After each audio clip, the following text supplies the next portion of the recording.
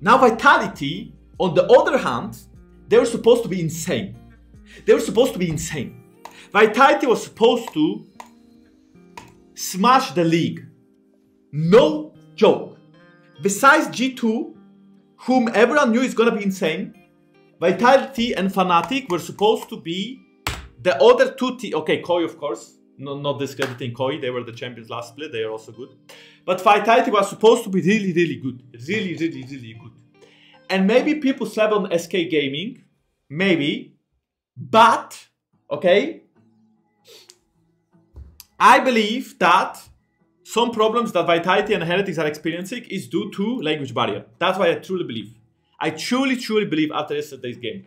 Like, looking at their gameplay, looking at the way they move around the map, where people are not certain, people don't know when to fight. People, like, there's just so many things about, like, not understanding each other. Like, really.